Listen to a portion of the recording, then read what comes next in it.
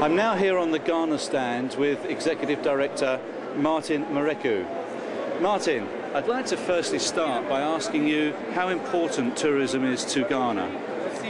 Tourism is really important to Ghana because it is an industry that has been identified as having the potential to alleviate poverty in Ghana.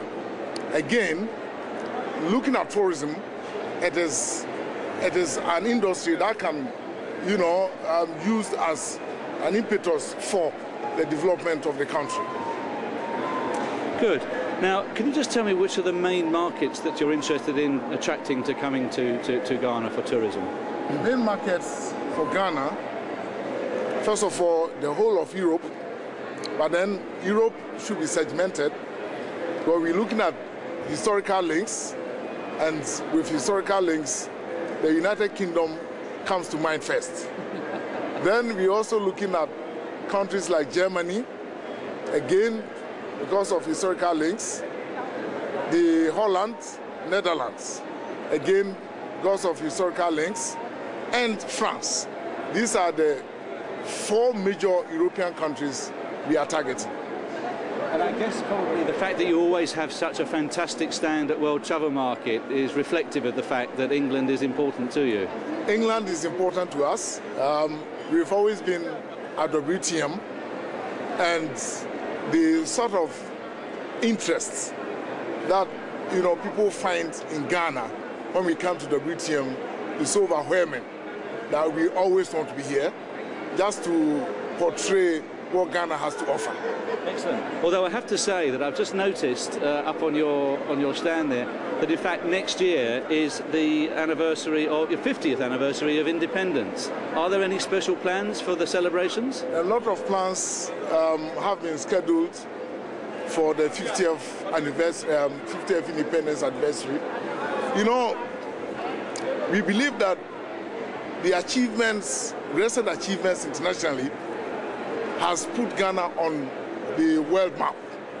We are very high on the world map, and therefore we want to use the independence celebrations to also, project or further project Ghana. And there are a lot of activities that have been, planned. Festivals. Ghana is made of. Our culture is our strength. And a lot of festivals have been planned, a lot of activities, involving the local communities, because this is the time that we want to get the local communities involved in tourism promotion and development. If I came to Ghana for the celebrations, can you give me a description of a typical cuisine, a typical dish that I might have? I have no idea what to expect. That I want you to enjoy when you come to Ghana. We have the kelewele. What is that? Kelewele is fried red plantain. Right. We have the tuozafi when you go up north. We have the banku. Banku is made of corn dough. We have the fufu.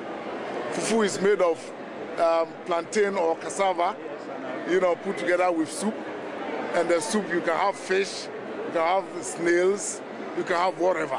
Sounds good. Sounds very good. Lastly, Martin, I'd like to ask you, I've heard a bit about Ghana's Joseph project, but I don't know quite what it's to do with. Can you describe? The Joseph project is nothing but a project meant to attract blacks in the diaspora back to their roots. Yes, the biblical Joseph was sold into slavery. Yes. But then when he went into slavery, his own people went back to him to solicit for help, and he gave them the help. So what we are saying is that those who were sold into slavery and the Caribbeans, we are asking them to come back to help in the development of the African continent. So, in short, this is what the Joseph Project is all about. Thank you very much indeed, Martin. Thank you for your time. It looks like everybody's having a super party on your stand, so enjoy the rest of the show. Thank you. Thank you very much.